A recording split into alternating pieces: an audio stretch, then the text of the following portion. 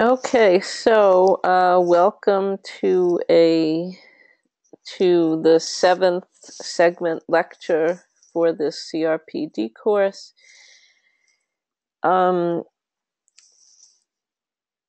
This is supposed to be a second lecture related to implementation and monitoring, and I felt that I pretty much covered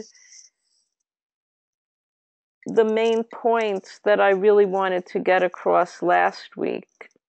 So I still have, there's a few things that I can talk about from my own experience in this work post,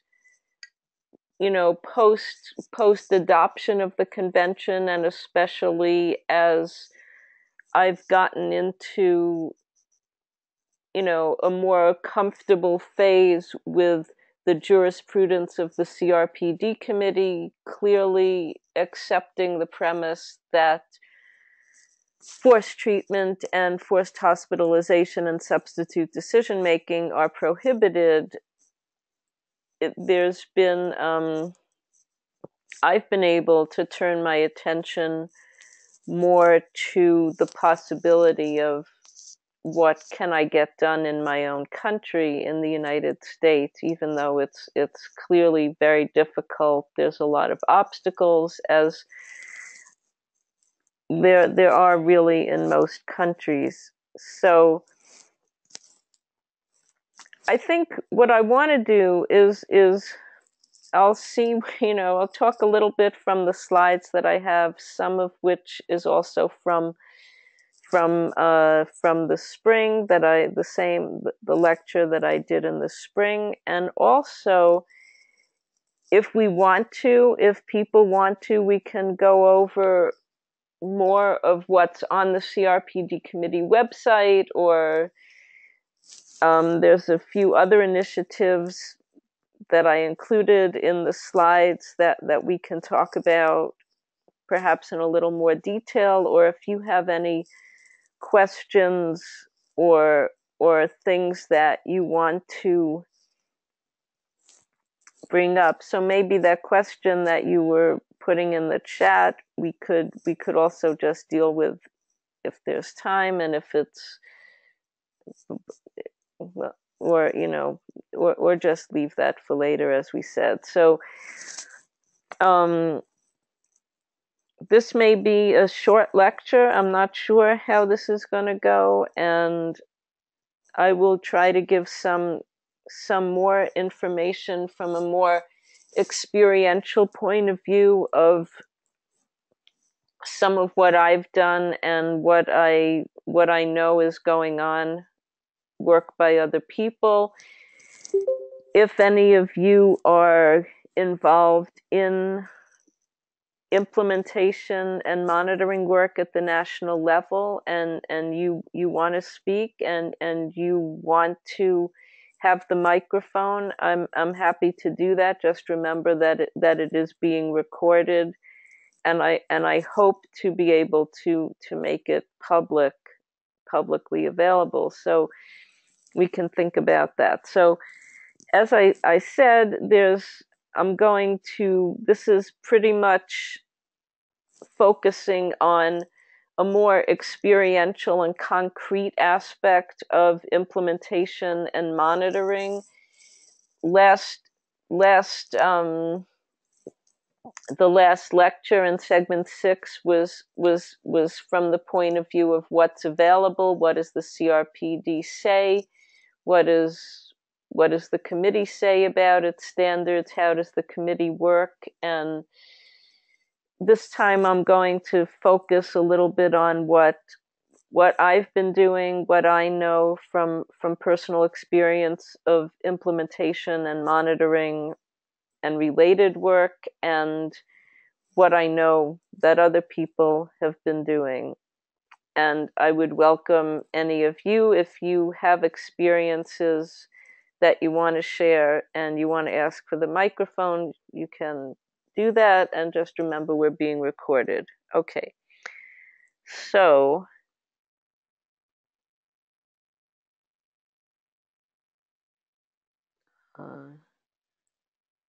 Going to the slides. Okay, so I'm going to just start with talking about the program of work of the Center for the Human Rights of Users and Survivors of Psychiatry. It's an NGO and a DPO. DPO in the sense that it's deliberately and intentionally run by users and survivors of psychiatry. The board is required in our bylaws to always have a majority of members who are users or survivors or people with psychosocial disabilities. These are all, in my view, different ways of representing parts of the same experience. Some of us identify more with one than another, but it's one constituency of people with disabilities. And so this is an organization that I founded in 2009 with a couple of colleagues, and of which I have been the principal person doing the work. We have also had volunteers from time to time with shadow reporting and other kinds of activities. So I set out a program of work for CRUSP when we were starting out that I still really adhere to, and it was when I showed this to a funder, her reaction was that it's way too broad, you can never do all of that, and you have to narrow it down. And that was impossible because I really wanted and needed to do all these areas of work, or at least to set out that these are all the areas that were necessary. And this is what I wrote up in 2009 or 2010. So it's at an earlier stage, 7 or 8 years ago. And some of the things and some of what I planned in there has been relatively set in place. So we're moving into other areas. So I set out 5 areas of activity which are planned, needed, or ambitions. I don't even have all the words in there.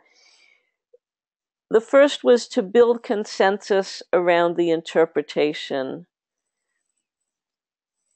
That is essentially global advocacy work, the work of advocacy towards the CRPD committee, promotion of a certain point of view around the fullness and equality of human rights in people with psychosocial disabilities, and what we considered to be the correct interpretation, which, as I've been saying, the CRPD committee has at this point substantially agreed with.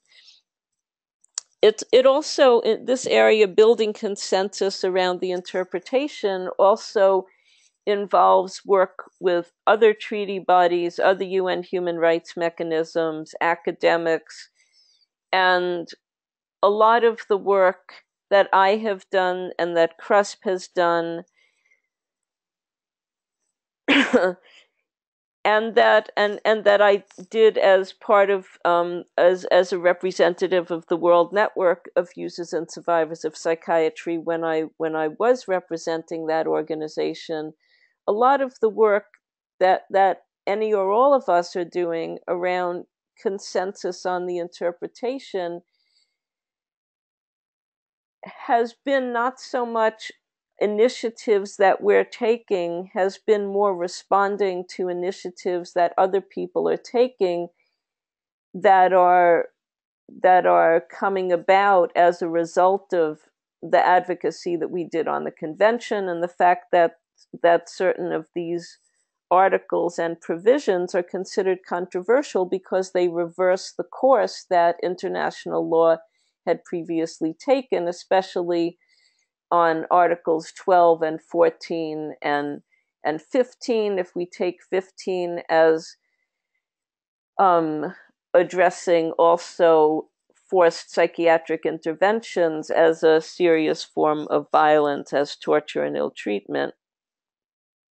Although it's not in the text, it's been part of the concept and the advocacy around that, and the work done by Special Rapporteur on Torture Manfred Novak in particular, and others, shows that there is that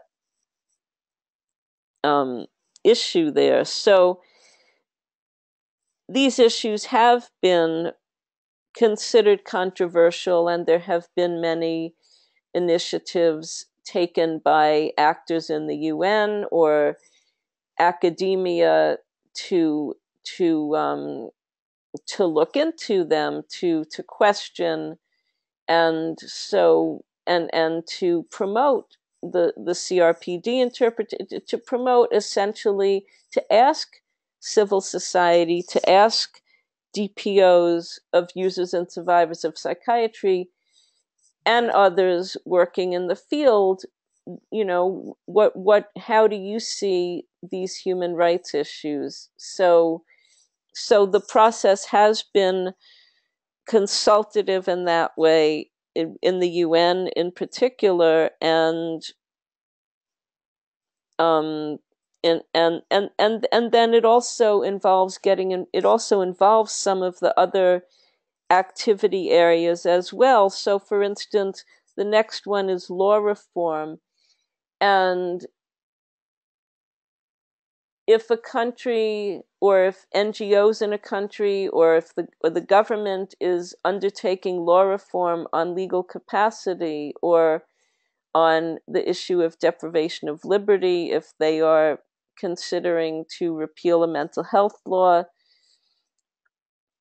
we need to ask what, or more likely they're considering to enact a new mental health law that violates the convention. But say they're considering law reform in general, and they want to, they consider law reform as an area that they have to work on to implement the CRPD, then that also involves how are they interpreting the CRPD. Now we have all the guidance and interpretive tools from the committee.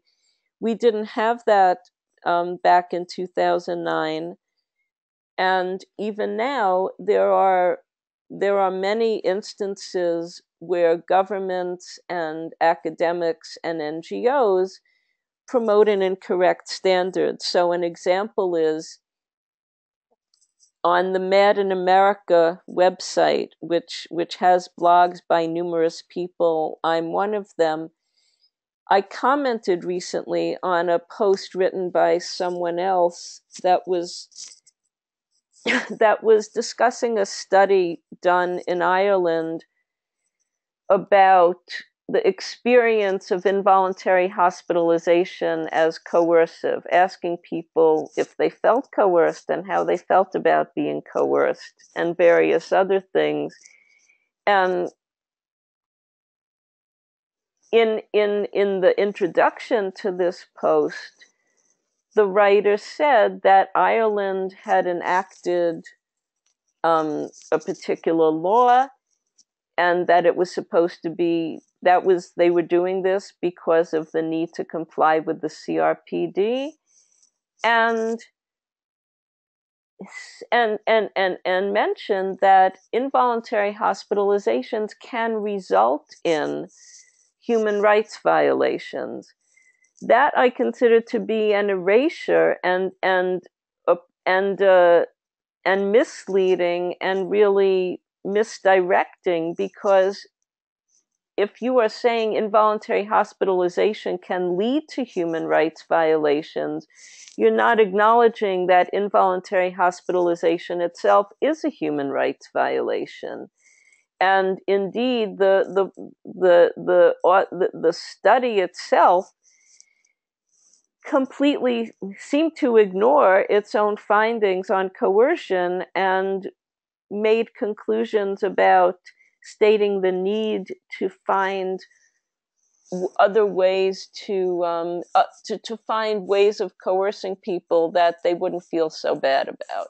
So, but my point here was about law reform and how if you start out with a view, if you start out with an interpretation of the convention that says involuntary hospitalization may lead to human rights violations rather than involuntary hospitalization is a human rights violation, and so is forced treatment, and so is substitute decision making, and all of the other kinds of abuses and violence that can happen when a person is deprived of their liberty in a psychiatric institution.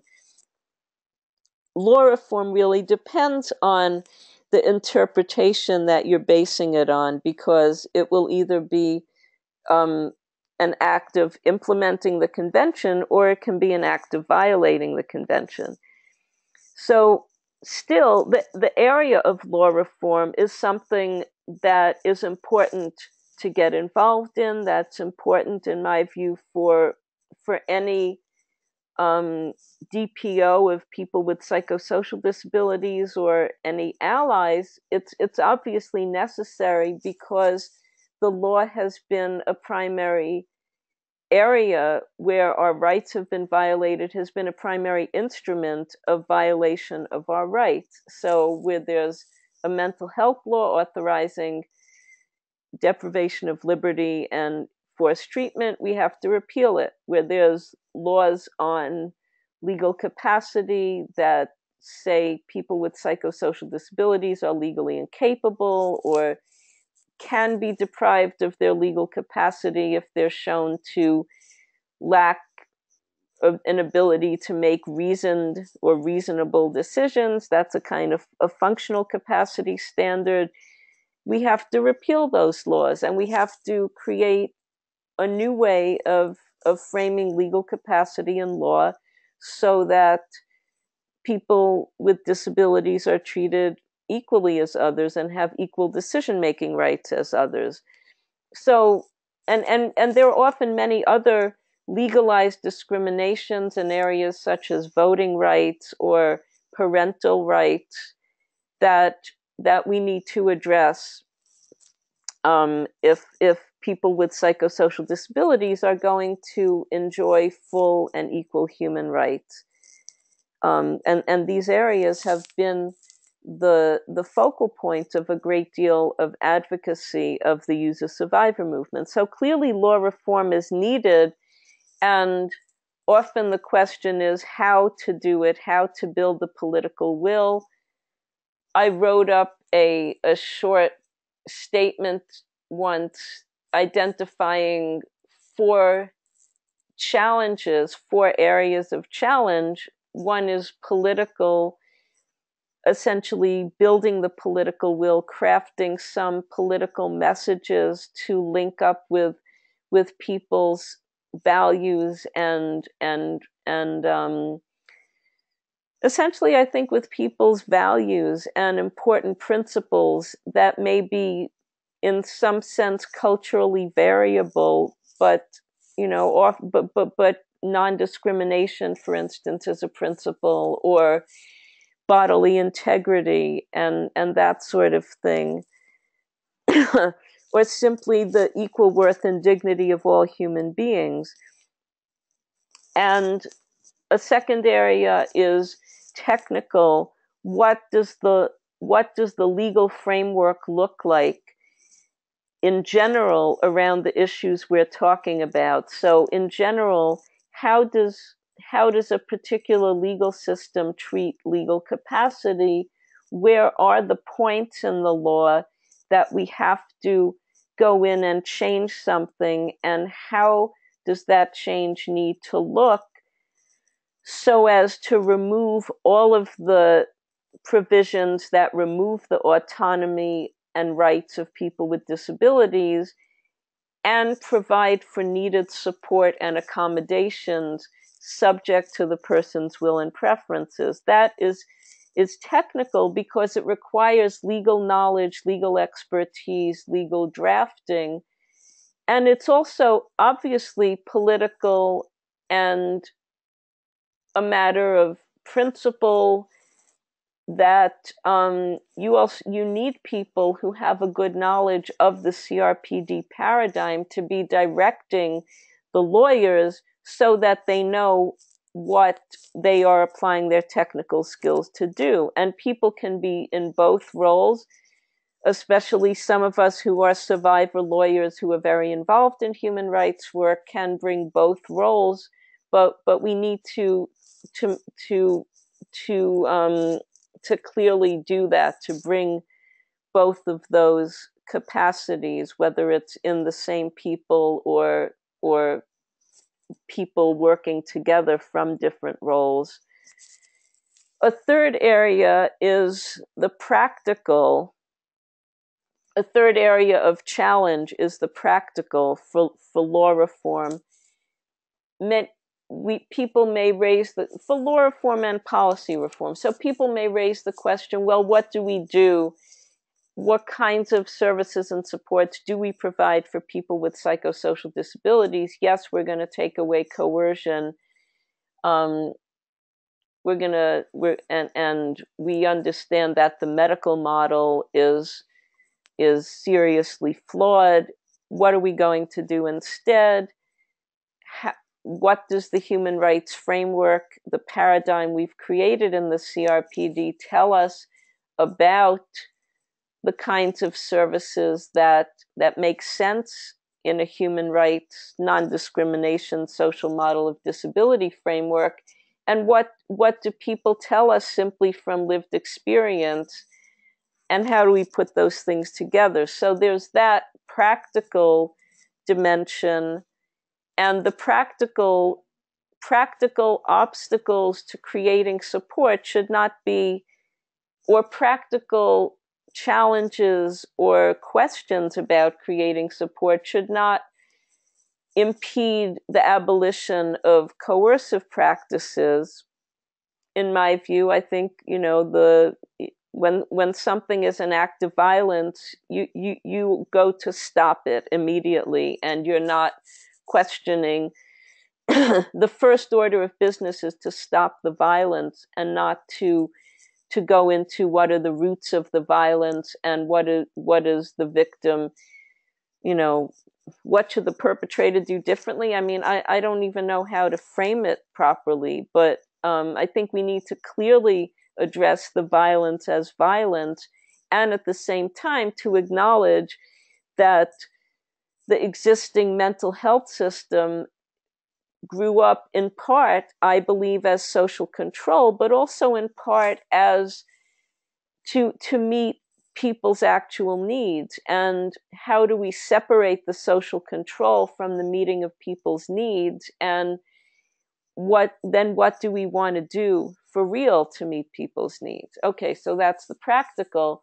And then the final one is the philosophical. And I think I see that in two ways, because I think what it really amounts to is doing more work than we have done on explicit development and articulation of philosophical underpinnings for the CRPD paradigm, for the paradigm that says, yes, autonomy, yes, support, and autonomy and support cannot interfere with autonomy, and we have to be providing support and accommodation for the exercise of autonomy, that they interrelate with each other, and that essentially support is always in an auxiliary role to autonomy. Otherwise, support becomes something that's not support. So that's one way of saying it, but there have been various attempts so far, not enough in my view, to articulate the CRPD paradigm on Article 12, mostly from a perspective that centers people with intellectual disabilities, that is addressed to concepts of personhood not being limited to a certain level of cognitive ability, and also linked to the concept of interdependence. And I have written a little bit about this, but I believe a lot more work needs to be done theorizing the CRPD paradigm of legal capacity from a psychosocial disability perspective, from a perspective of people with psychosocial disabilities, users and survivors of psychiatry. And when I start looking at that, for me, it also amounts to a feminist perspective as well, that questions the way the legal subject is constructed in law, not just as the idea that what's called reasonable is the perspective, paradigmatically the perspective of a male person, but also concepts of responsibility and free will and how people experience themselves as legal subjects. Are you aware of yourself as someone who has legal rights and legal powers, or do you experience yourself in your own life as someone who is at the mercy of other people's will? And is it revolutionary for you to even think that you might have human rights? And in my experience, in talking to people, in talking to users and survivors of psychiatry about these concepts, it's been often especially a revolutionary thing for a number of women who are users or survivors, or who are survivors, essentially, to survivors in the sense of surviving psychiatric abuse of some kind, to have been in a situation where they did not experience themselves as people who had any power in the world legally or socially or politically, and the concept of human rights as a tool was especially revolutionary. And that's true for some men as well. It's not black and white.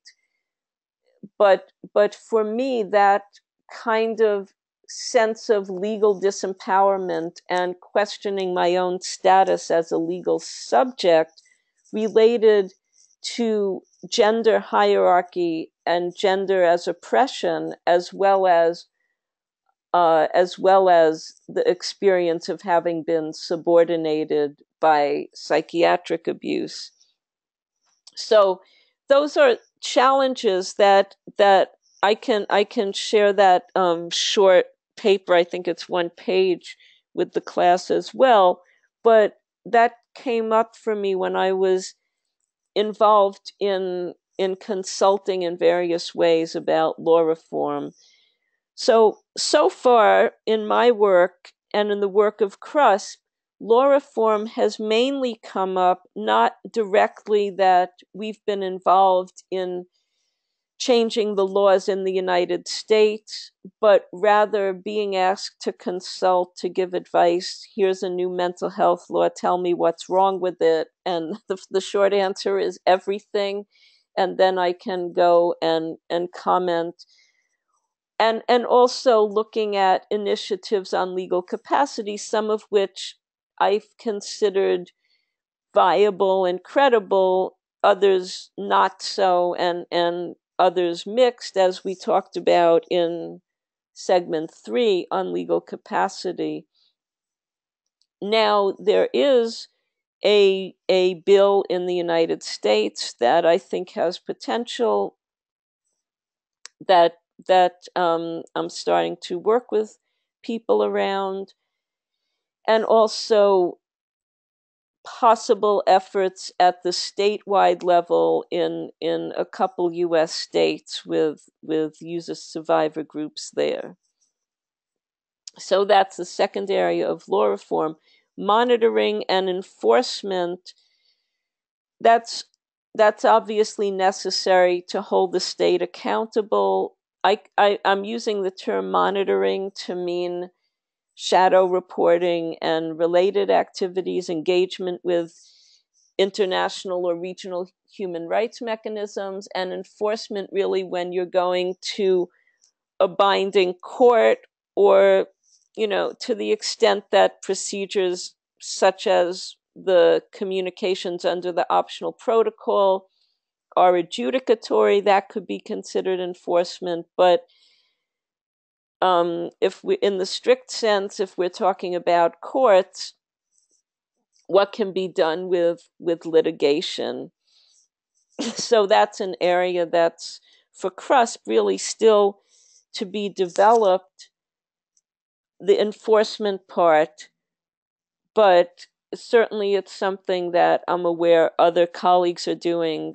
My colleague Hege Orefellen in Norway has started a pro bono project, training lawyers and then overseeing them and training law students in work that will is bringing cases to challenge forced psychiatry in the Norwegian courts, and also involving themselves with human rights mechanisms as well. The next area is education and awareness raising. I think in many ways, that's critically important. I would divide it in a couple of different ways, because education and awareness raising directed to users and survivors of psychiatry ourselves is really critical, because without the involvement of people on the ground, people in DPOs, people who are currently being subjected to forced treatment and other related violations, we need in every country, in every locality, the dimension of lived experience to bring content and definition to the general principles, and to engage with these general principles and really decide, okay, how is this relevant to your life? Does this work for you? Is there something missing? And so we all in the international work need to be open to that, and at the same time to be able to push back against criticism that's coming from a perspective of simply, accepting forced treatment. There needs to be that continual engagement and definition of ourselves as a movement, in a sense of, where is the advocacy going? What can the advocacy accommodate? When is there simply opposition and disagreement? But I do believe that education and awareness raising in the survivor community is critical, giving people the tools to use the convention to work on the abolition of forced treatment in their own communities, in their own countries, and to work on whatever other aspects of the CRPD are important and meaningful to them. So that's one aspect of education and awareness raising. Another is building the capacities of significant actors, whether it's in your local government, the judiciary, the legal profession, academia, human rights mechanisms.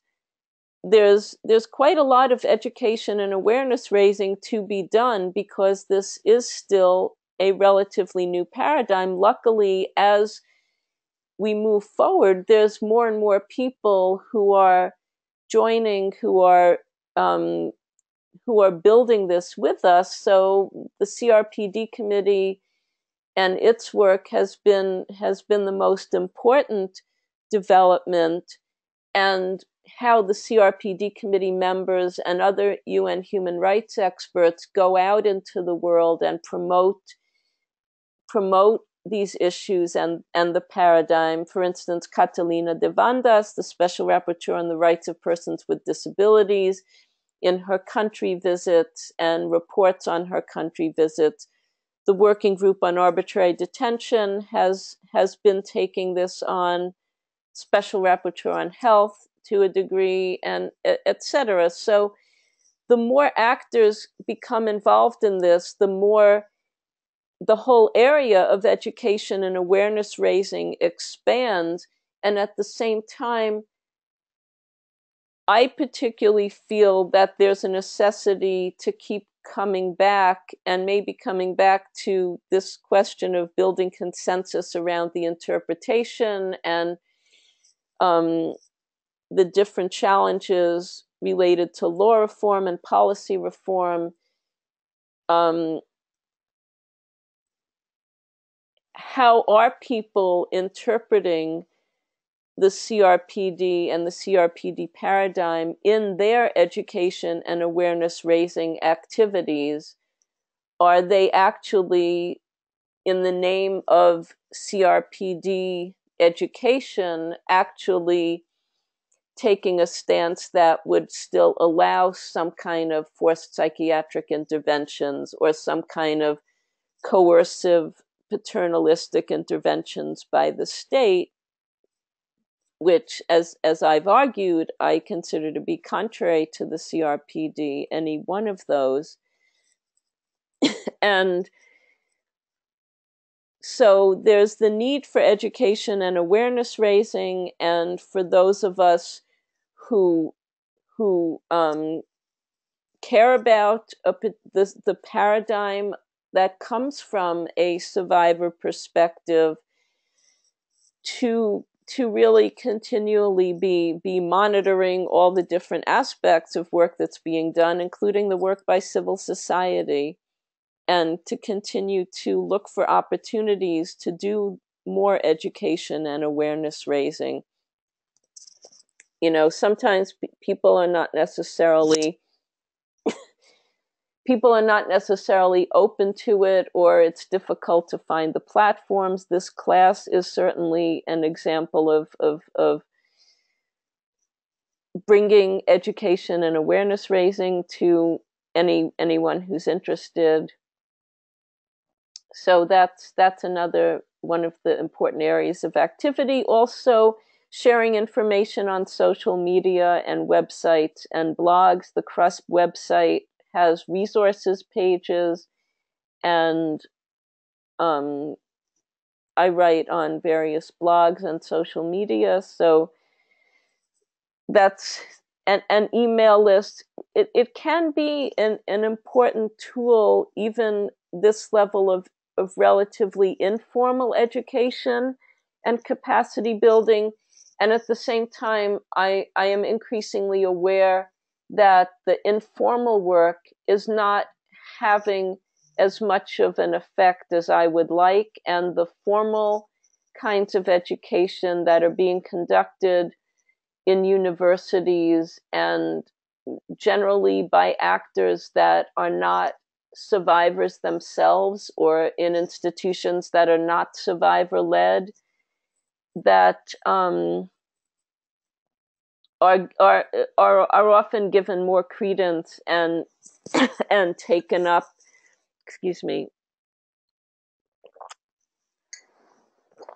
as they're often those are often more influential than the informal kinds of education. So I think that's still a need. Once in a WNUSP meeting, I believe it was Annie Robb coined the term survivor institutes of knowledge for what we need. And that's something that I'm very committed to creating more of, supporting and creating more of this dimension, and really kind of enshrining survivor knowledge as a perspective in the legal field I have called what I do critical disability perspective, but from a specific survivor of psychiatry, point of view.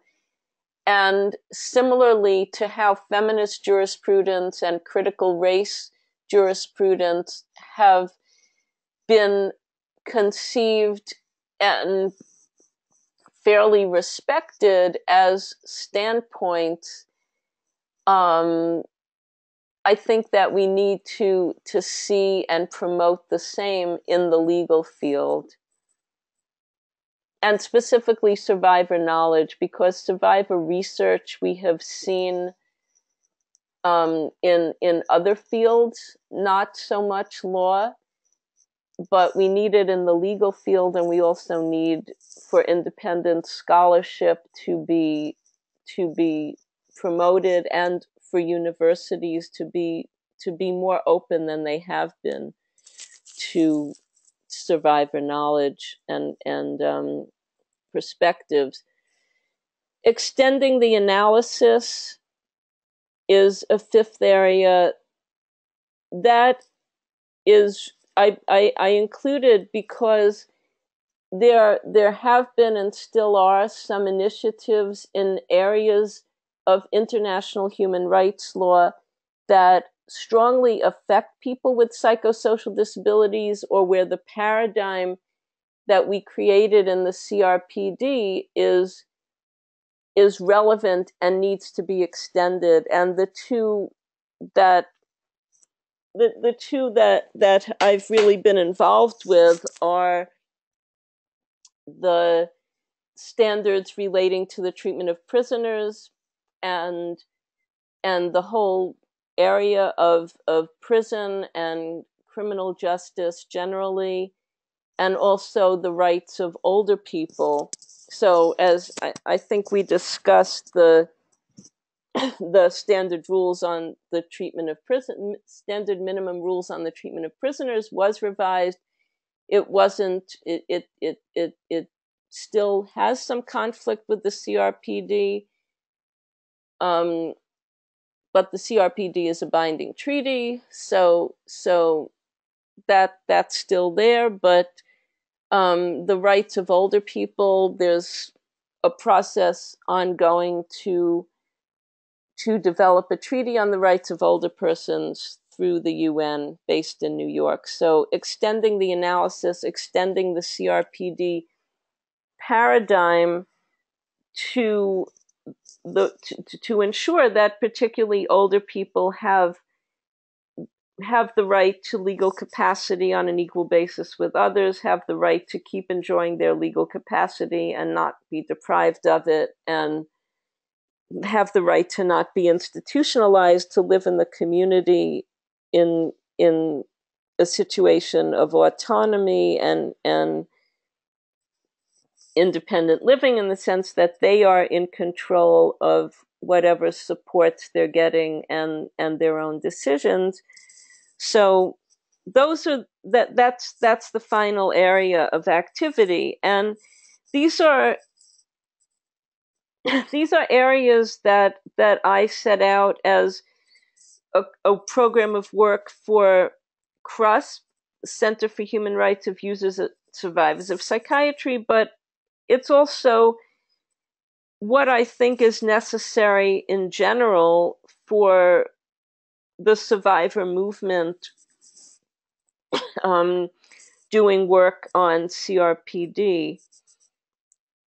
CRUSP works in 3 geographical dimensions: global, local, in the United States, essentially, in the United States or statewide here. Also regional at times, in the sense of the Organization of American States, although my country is not very active in the relevant procedures there. It's still, there are some regional consultations, and that's more similar to the global advocacy, I would say. And also international cooperation, working with with DPOs and allies in other countries, advising or collaborating on projects where we've been invited to do so. And I've also divided the programmatic work into the areas of advocacy, furthering theory and practice, and capacity building, more focused on, I guess, the education and awareness raising, but more focused on building the capacity of other people to take up this work in their own way. And often they go together. So for instance, involving other activists who may be new to the CRPD or new to the human rights framework in shadow reporting is a way of building their capacity, as well as it's as well as being simply a concrete advocacy project. So I think it's important to think about those, that there are many ways that these things can be combined and go together. And just example of what I've been doing now in the U.S. We've just had a country report from the Working Group on Arbitrary Detention with specific recommendations saying that involuntary treatment and involuntary institutionalization of people with psychosocial disabilities is prohibited, and recommending that the U.S. enact an enforceable right to live in the community and receive services free from coercion or restriction. That is language that I had proposed to them that links up with a bill that's being proposed in the US Congress. And the bill itself may not be perfect. It may need a little bit more work, and then there will still be a question of how it's interpreted by the courts. But this is a way that I am hoping that there is a real synergy created from the human rights monitoring that we did with the Working Group on Arbitrary Detention, the engagement by survivors with the working group when they came on their country visit, and how we also shared written information with them. So linking that with actual domestic advocacy, promoting the bill that's called the Disability Integration Act on the right to live in the community. That's a bill in the U.S. Congress. Promoting it in the user survivor community, raising awareness about it, talking to lawyers about how we're going to troubleshoot potential flaws in that bill, what else we can all think about to really work together on actually the goal of abolishing forced treatment. So it's been very exciting to start some conversations in the United States about this, and to have a few organizations so far, but significant ones, really wanting to take this up and work with it.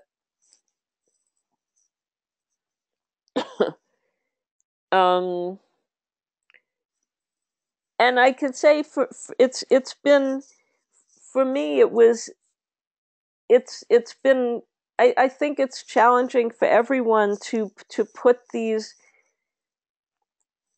to put the CRPD paradigm and principles and requirements into national law. There's so much that has to be figured out in terms of strategies, allies, politics, resistance, opposition, level of awareness in the user survivor community, and that it feels like it's a difficult process of getting the wheels to turn, and hopefully we are going to start this wheel turning in the United States.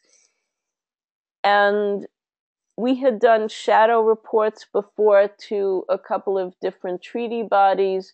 So far, what we got from the Working Group on Arbitrary Detention is the most specific, that actually says to the United States that forced treatment is prohibited and that they need to enact this enforceable right to live in the community and to have services free from coercion. And I think that makes it more concrete for people here, more concrete than the general materials that have come out. Certainly the materials from the CRPD committee, people will say, oh, well, how can I go into court and enforce my CRPD rights? And then you have to say, well, the US hasn't ratified, and when they do, you're still not going to be able to go into court.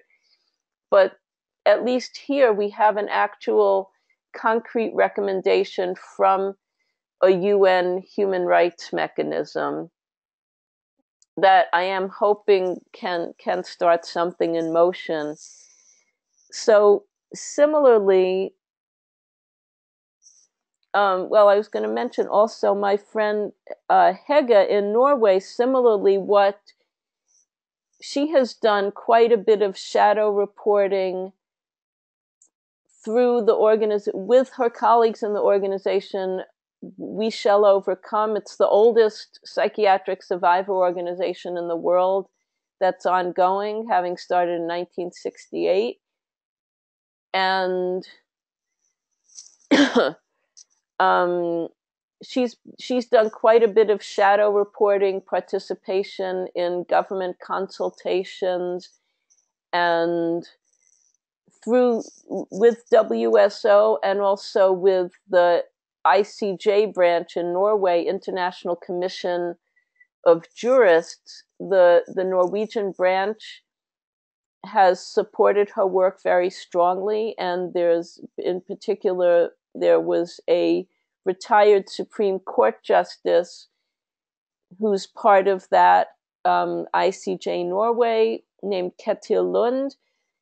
This is a man who has opposed forced psychiatry and wrote dissenting opinions about this when he was a Supreme Court justice, and he has supported Hege's work and her pro bono project there.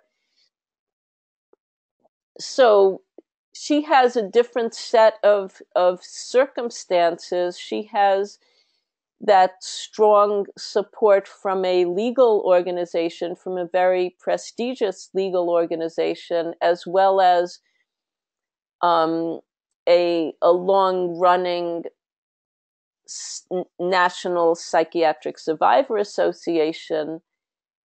Norway is also a much smaller country than the United States, and they have the national government is much more accessible to the people in terms of doing consultations and convening commissions to consider law reform, where they include psychiatric survivors who have a strong point of view, or allies who have a strong point of view. And so so I would say that in each country you really have to look at what you have to work with, and I can look at Norway and say, oh, she has these great things to work with, and she might look at the United States and think about some of the good things we have here that I might not be seeing, because to me I'm more focused on the obstacles. Another couple of examples: in France, there's a campaign that I started, the Absolute Prohibition campaign. It started last year, asking people to simply write some kind of blog posts related to the CRPD standard of absolute prohibition of commitment and forced treatment in mental health services. And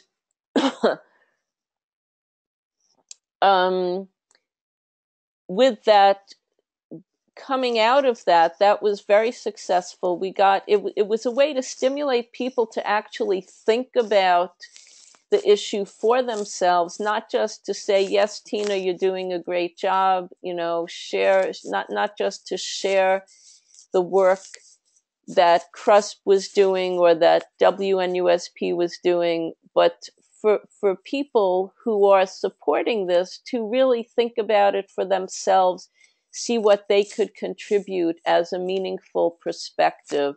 So there were a lot of contributions from survivors reflecting on different aspects of their experience. There were 3 contributions, 4 actually, by people that were memorials for someone who was killed by forced psychiatry.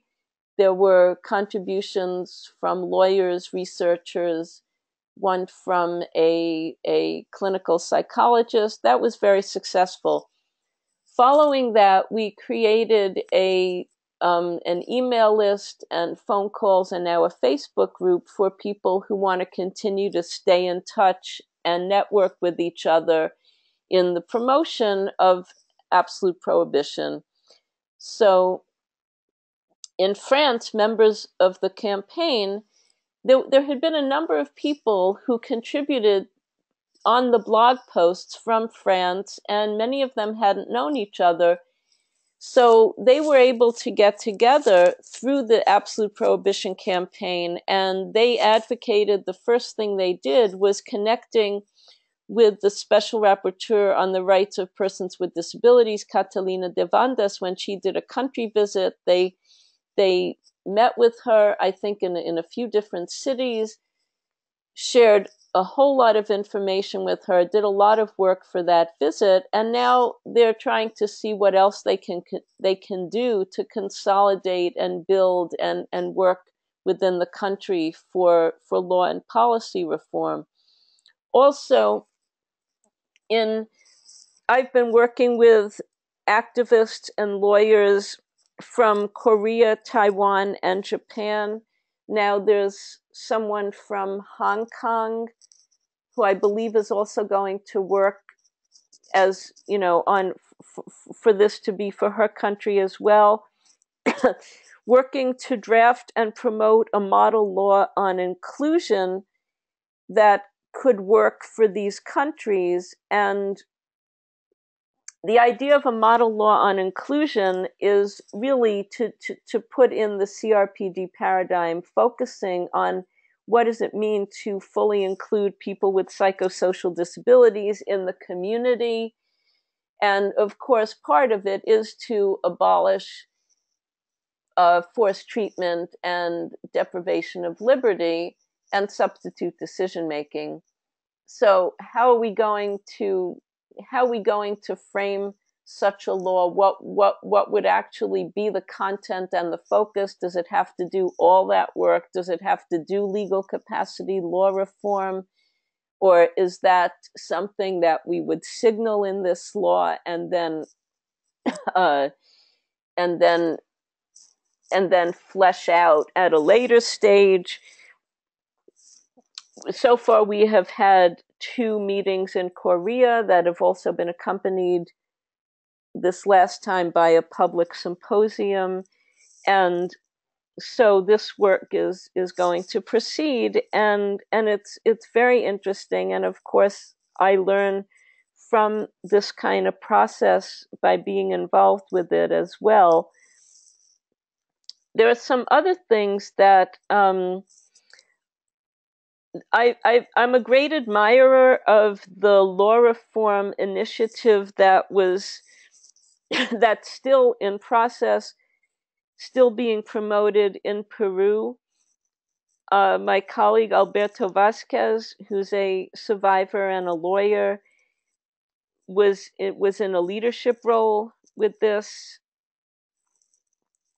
And what they did is they created they created a two-stage law reform, because the country and all the DPOs, they were intent on enacting a general implementation bill for the CRPD.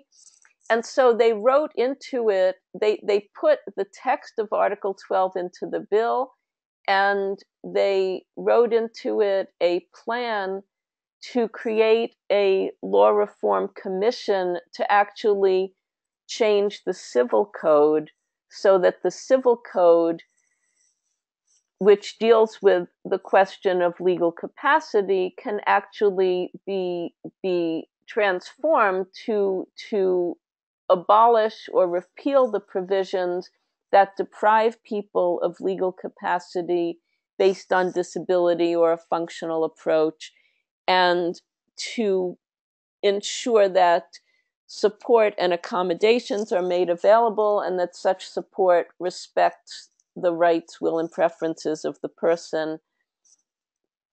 And so then they convened that commission, and Alberto was a member of it. They had civil society representation along with government officials, and I believe judges were there, legislators, and administrative agencies as well, I believe. And their proceedings were recorded as part of the package to share their draft text of the law reform. And it's very interesting to read it in full, because you see the development, and you see a little bit of the argument, and the reliance on general comment number 1 being brought in as a way of explaining what it is that this is supposed to accomplish.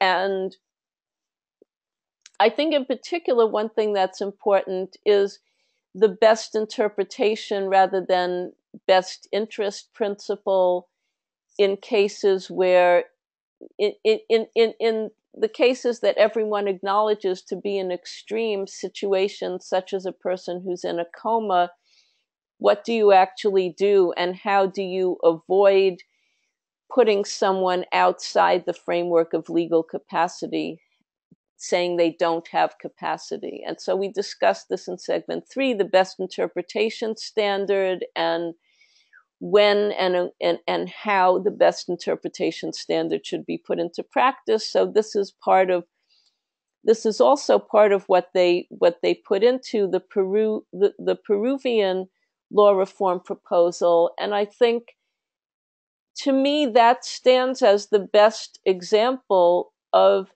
how to actually put the full CRPD paradigm into law. I mean, the full CRPD Article 12 paradigm into law, following the general comment, following the key features of the general comment and the key principle: autonomy, support, and support has to respect autonomy. So I very much hope and wish that this will succeed to be legislated, that they will succeed in obtaining the approval from the legislature, and not change the bill, to not water down the bill. There have been improvements that were suggested, but that they should not water it down in order to get it passed. Nevertheless, it stands as this is what really Article 12 requires. In India, I think they had an interesting process to conduct civil society consultations where they were bringing together various stakeholders in a number of different cities, and to build a public awareness and public support for changing the paradigm. And among the actors they brought together were family members of people with intellectual disabilities. I'm not sure if family members of people with psychosocial disabilities, I'm not sure, possibly as well. And I think the process is something that was interesting there. They did, in the end, enact a not a very good quality law reform, and activists with psychosocial disabilities rejected the compromise that was made on Article 12 there. So I think that's important to know. Also, they accepted the promoters of the law accepted an inferior standard on Article 14 that I think I mentioned. But I think it's valuable to look at these different initiatives, and I would encourage everyone to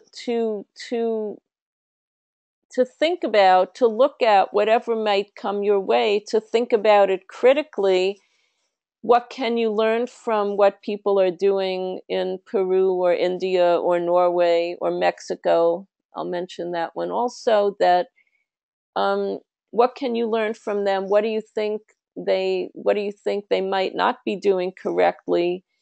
But what do you think is worth learning from? I'll tell you, there are many law reform initiatives that I do not even bother discussing because I consider them to be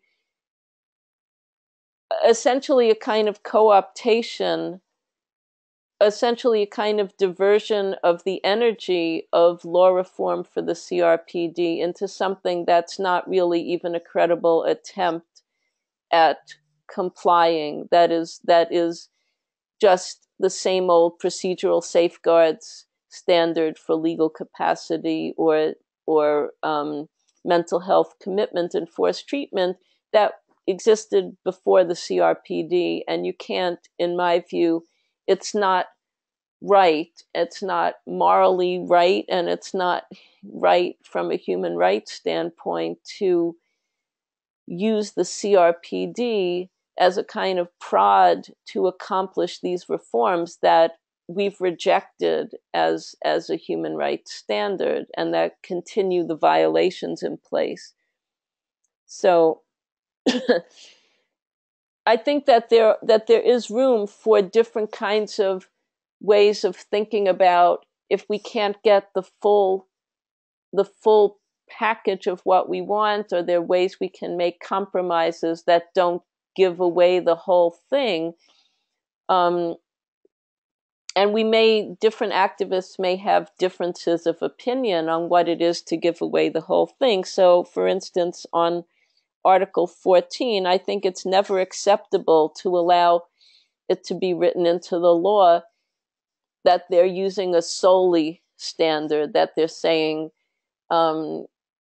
there shall be no deprivation of liberty based solely on disability, when we know that that word is designed to allow the continuation of forced of mental health commitment, and that was explicitly rejected during the CRPD negotiations. So we have to look at what people are doing, we have to examine it critically, and we have to see what is inspiring to us. In Mexico, the organization Documenta was doing, and I say was because I haven't been in touch with them for a while, but they were doing a program of litigation in the country, public awareness raising, and media complaints under the CRPD optional protocol relating to the abolition of inimputabilidad, which is a mechanism by which people are declared unfit to plead and unfit to be held criminally responsible. I believe it's both of those together. And so they were promoting the CRPD standard, wanting to give people the right to stand trial, to abolish the detention of people on security measures, being held as people who were not able to be criminally tried or be held criminally responsible. And I mean, I put down on these slides some various things that I had thought were lessons that I think are useful from shadow reporting and law reform, from examples I've thought were inspiring that other people were doing. And I'm not sure if I really want to go through them. I think at this point I would like to open it up and see if anybody has questions or anything to contribute. What are you thinking about any thoughts about your own situation, or what you would find helpful from me at this point?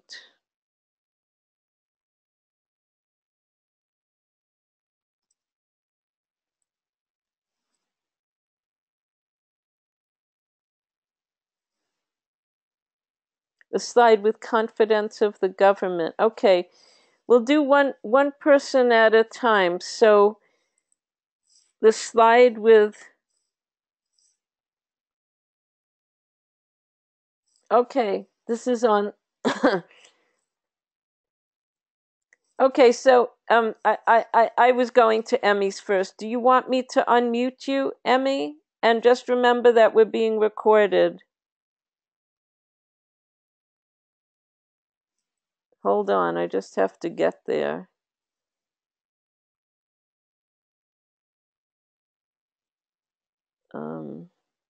Attendees.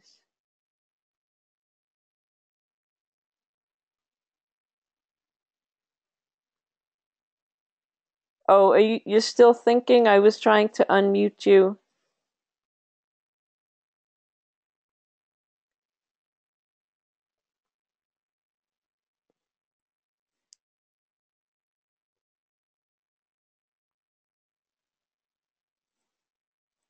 Well, shall I read the slide and just read it for everyone and see what it's bringing up in people's thinking? So this was what I was thinking about, what is necessary or helpful to do law reform. Confidence of the government. I'm trying to keep the chat window open at the same time as the slides. That's what you're seeing. So confidence of the government, meaning some relationship with the government that a good working relationship with the government is what I mean. That if you're actually going to do law reform, you need to have a relationship with the government or with key people in a particular party who are going to promote what you're trying to do and who have a chance of getting it passed. But this may also be something that develops over time. So some colleagues that I'm talking to who are thinking about doing something on a statewide level in the US are thinking about the promotion of essentially repeal of the mental health law as a long-term strategy, so that you're not going to have the confidence of government or legislators overnight. And I hear you saying it's not possible in the UK after the disability community challenged them. the UK may be a very specific case in the way legislation and, I mean, I don't know, maybe I'll ask you about the UK in a minute. In the US, the legislative and executive branches are considered to be separated, and they are functionally separate, and they're supposed to each have their autonomy. So the legislatures here would not necessarily experience themselves as being threatened if the executive branch was challenged, but they might, it might slide over, and that's something to think about, is to how to deal with the monitoring and enforcement in relation to law reform. Sometimes you need that, sometimes you need to sue the government in court.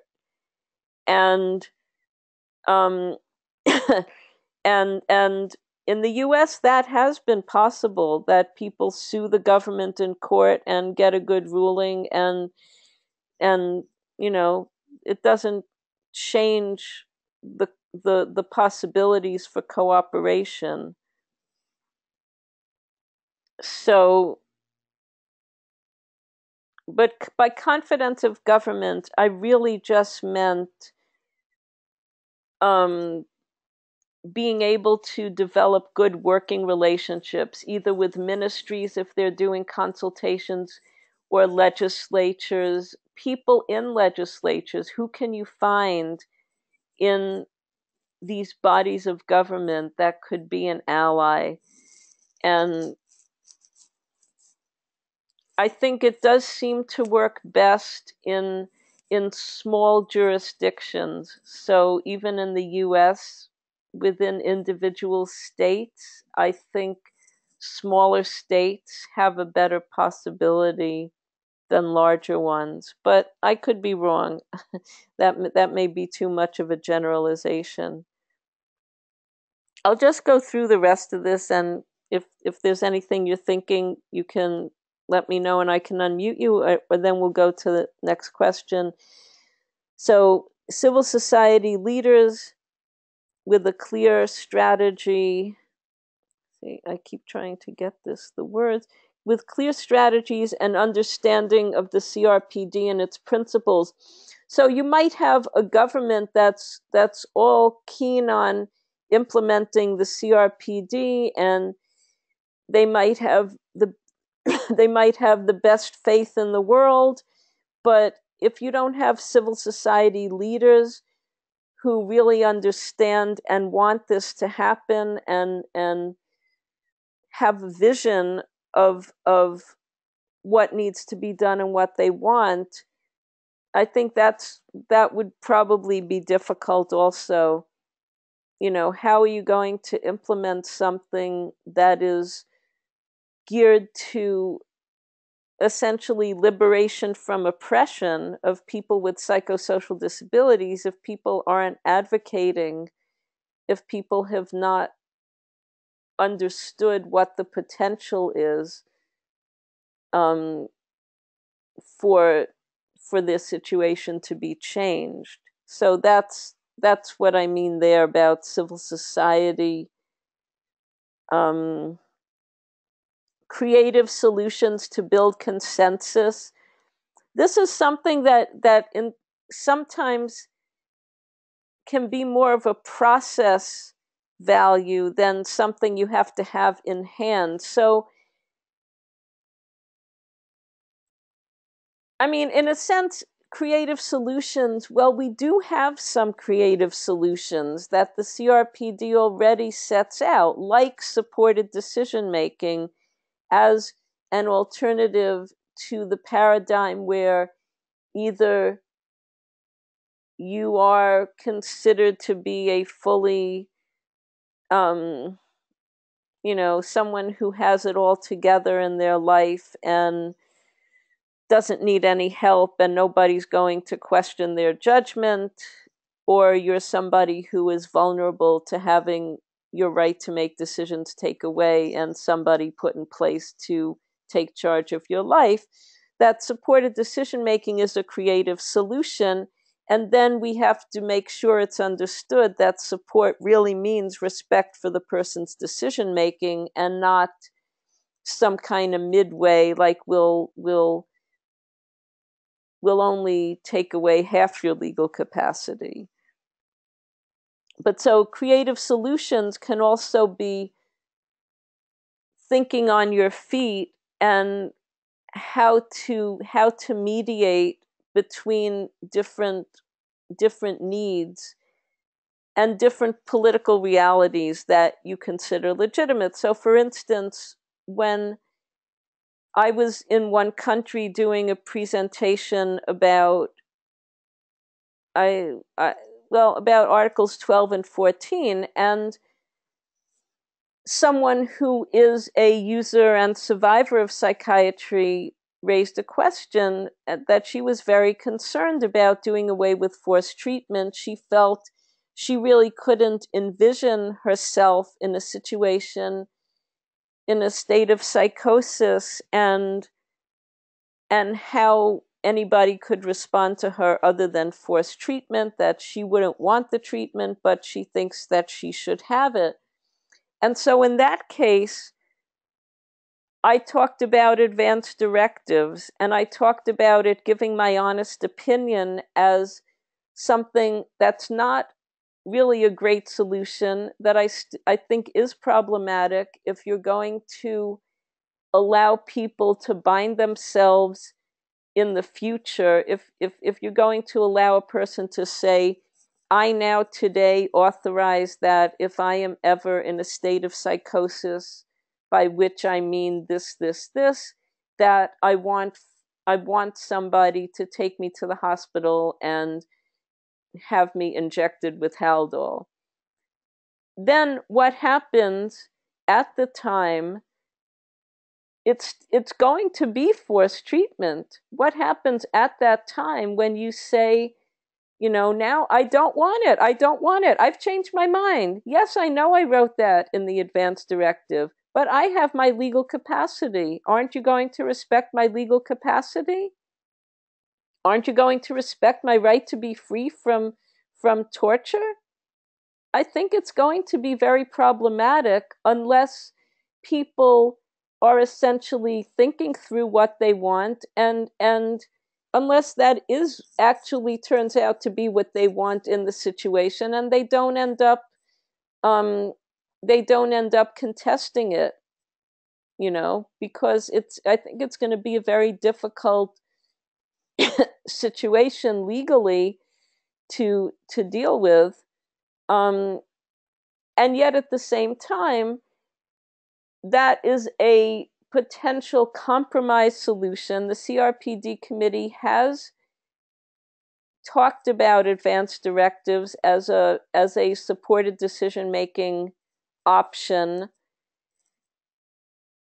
and they don't specify, that you can use it to authorize forced treatment, but I think they do talk about it as something that expresses your will and that can bind your will in the future, that you're supposed to set out under what circumstances it comes into effect, under what circumstances it would cease to have effect. And so essentially it does allow people to do that, to create a time in the future when their decision making will not be respected. I do think it's problematic, but I think it can be a practical, possibly temporary solution, something to consider if there are people who, from their own personal point of view, want to use it for themselves. I do really think it's problematic, and I think it can also end up tending to legitimize the whole concept of forced treatment. If a person can do that to themselves, why can't somebody else legitimately think this is a good thing to do to them? But again, creative solutions, I think if it's a choice between staying with a mental health law that simply allows forced treatment and moving to abolish such a law, but allowing people to make the choice for themselves through an advance directive, I would take the advance directive as a compromise solution in that case. That could build consensus. And then lastly, Disability Movement Coalition with an integrated platform and mutual solidarity. That's kind of idealistic in many respects. In many of our countries, the disability movement is is fragmented, competitive within itself, and not especially welcoming to users and survivors of psychiatry. But where you have that possibility, it's very powerful and very strong. I'm thinking of the example from Peru, where there was such solidarity and there was that ability to create a solution to build consensus by not trying to do the whole reform of the civil code in the initial CRPD implementation bill, putting Article 12 text in there and saying this is what Peru supports and is obligated to, and then postponing the technical details of the reform for a later time. I think that was a reasonable solution that maintained solidarity of the disability community. And we had similar kinds of instances happen in the drafting and negotiation process of the CRPD. So that, I don't know, more comments. Do we want to go to the UK now and give Andrew the mic? And let me find where to do that.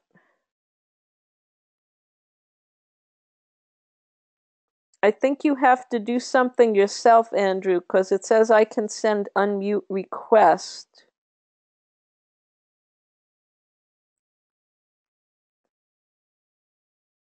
But there you are. Yes, I hear you. Okay, so you know you're being recorded. Go ahead.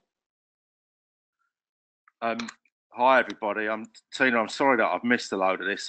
I couldn't work how to do that thing out, so I actually tuned in at what I thought was the right time, and it was right at the end of the lecture. But anyway, what I wanted to ask was, I gather that 92 different countries have ratified the CRPD and the optional protocol.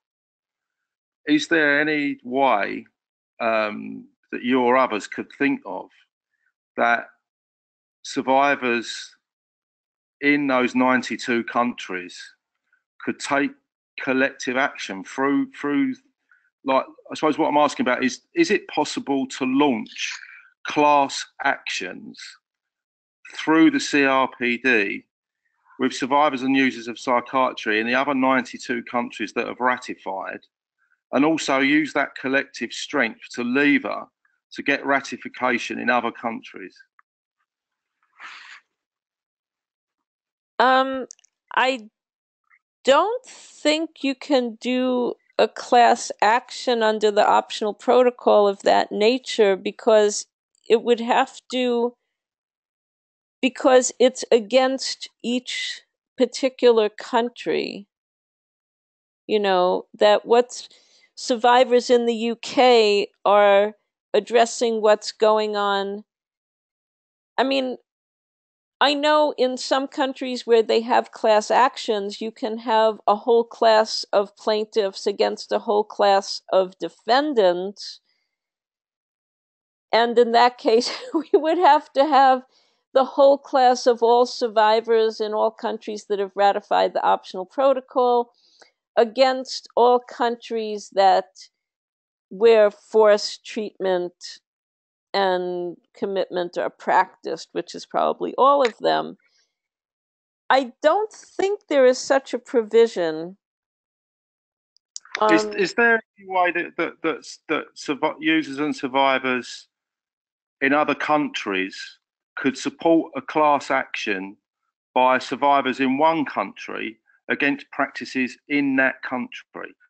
So if survivors in the UK wanted to organise a class action, could they pull on the support of users and survivors in other countries that have ratified in their class action against practices that are being undertaken in this country? Okay, I mean, I'm not expert on the optional protocol, and we have someone here. I don't know if she's able to speak publicly, but um, I would have to defer on, you know, I'm not an expert in the procedures relating to the optional protocol. So it's the actual procedures and what can be done with the optional protocol itself formally. I think I would need to research and investigate further. But I do think we can. I mean, okay, one thing, maybe what you're talking about is the question of amicus briefs or third party interventions, which is something that can be done. So if there's a UK survivor who makes a complaint under the optional protocol, and again, can you make a complaint from a group of survivors? I'm pretty sure you can ask for systemic remedies. Right. Again, I'm not expert in the procedures of the optional protocol. So, but if you have a survivor or a group of survivors in the UK who the main obstacle is often exhausting domestic remedies.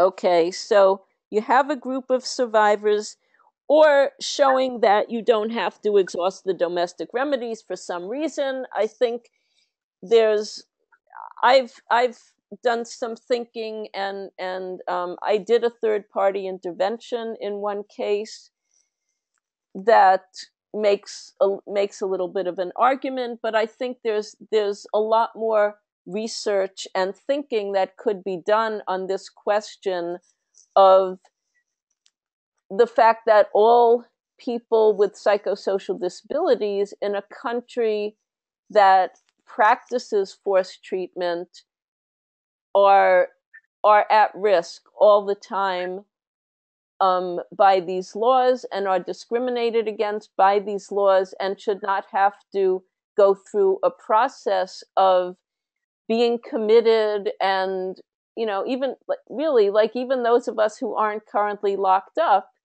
I am threatened by the existence of these commitment laws, because I know, having had a psychiatric commitment history, I mean, anybody is vulnerable, but somebody who has a history of being seen as a person with psychosocial disability, even if I don't experience myself as having any particular disability right now, I am more at risk. So I think there is the argument that these laws, the existence of such laws, puts us at risk, and we should not have to go through anything of exhausting domestic remedies, challenging them in a court, etc.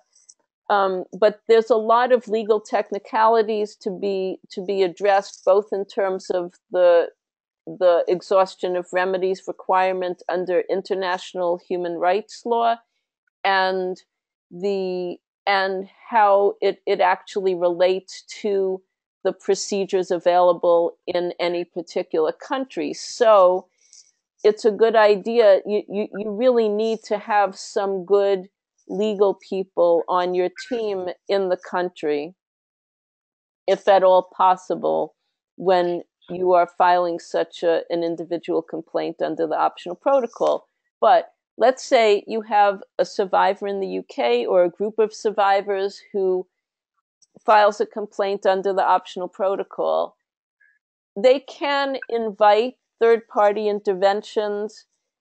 I would suggest it's not a good idea to make it something that is, you know, like a petition, or like saying just inviting everybody to express their support. It's more that you might want to ask people who have a particular perspective and information and knowledge that would be helpful for the CRPD committee to consider when they are looking at your complaint, to submit a third party intervention. Don't barrage them with things to read. Really think carefully about what kind of third party intervention would be useful. And I think on a more public or massive, I'm just going to mute you so I don't get the feedback, and then I'll unmute you again, okay? That's fine. So I think that there can be a coordination and campaign and promotion, getting people together who want to do these things. I actually tried to do that, but at one point, and I'm certainly interested if you want to take an initiative. I think it's a good idea to coordinate and to discuss strategy and what's needed. One of the issues is going to be the different language groups, but there's certainly, there's certainly a number of English-speaking countries. Well, I know in English-speaking countries there's Australia and UK. I'm not actually sure what else, but there's a number of Spanish-speaking countries and also France. So I know we have English, French, and Spanish. And I think, yeah, I'm sure there's other English-speaking countries as well, even if it's not where English is. It may be English not as the primary language, but as an official language. So I'm sure we can. And you're asking, can the committee help with strategy, or do you have to seek that elsewhere? I mean, you can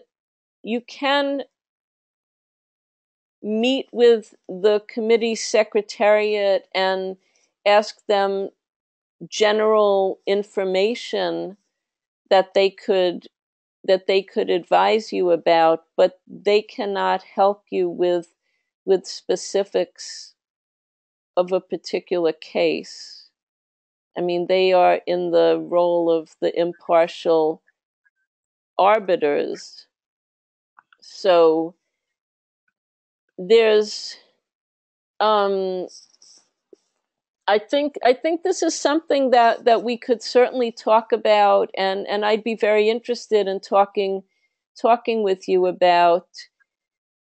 Often the people who are actually doing the work of filing complaints and doing litigation, often they're very busy, and it's hard to get them to stop long enough to come and strategize with other people who are interested. But let's see what we can come up with.